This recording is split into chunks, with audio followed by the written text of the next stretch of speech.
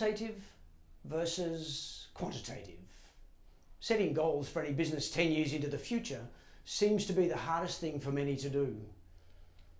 Though it's impossible to know exactly every fine detail of your business 10 years hence, you can create some direction by separating your goals into qualitative and quantitative objectives.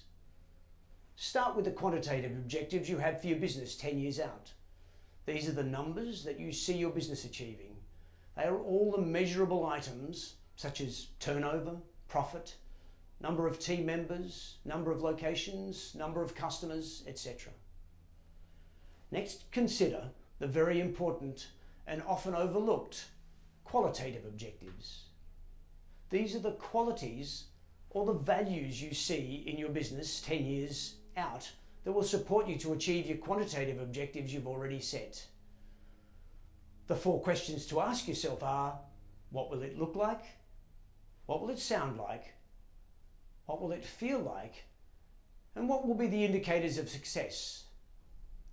The 3 primary senses are the way you will know or experience that your business is on track. For further business improvement tools, visit us at brightwater.com.au.